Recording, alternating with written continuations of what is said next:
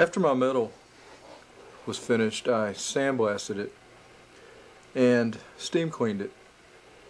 According to the manufacturing company for the metal, they recommend that you degas your coping.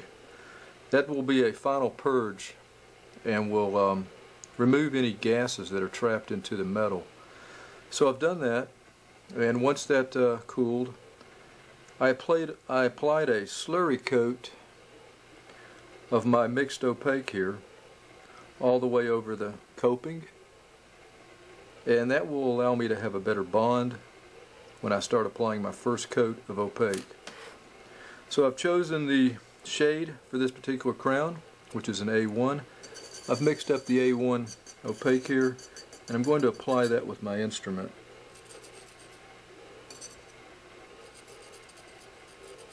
Just paint it over the whole coat, or the whole coping here.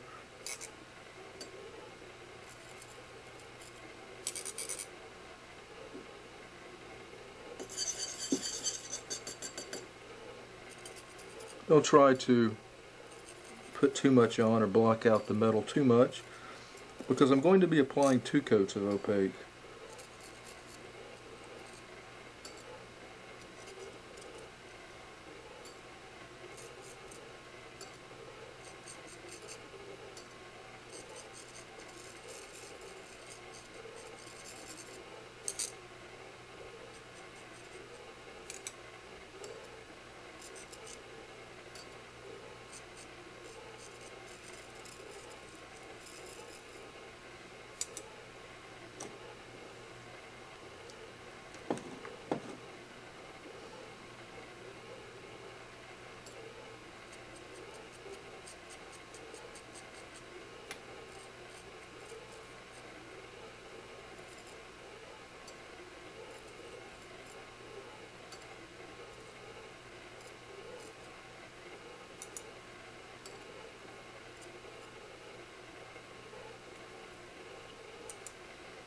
What this is going to do is it's going to mask out the gray metal here, so that when I put my porcelain on, which has more translucency than the opaque, I won't see that metal coming through.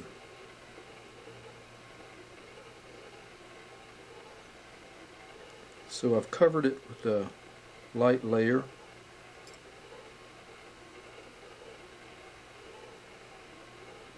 and I'm going to put it on my tray, and I'm going to fire this, the opaque cycle of my porcelain oven.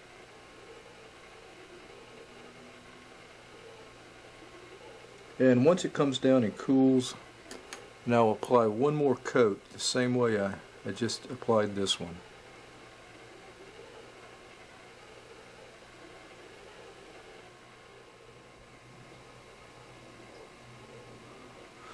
Okay, my second coat of opaque has come down out of the oven and it's cooled.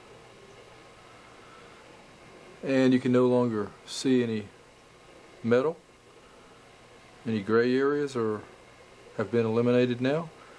It's completely masked out. And so it's time for me to build my porcelain. So I will put this on the model.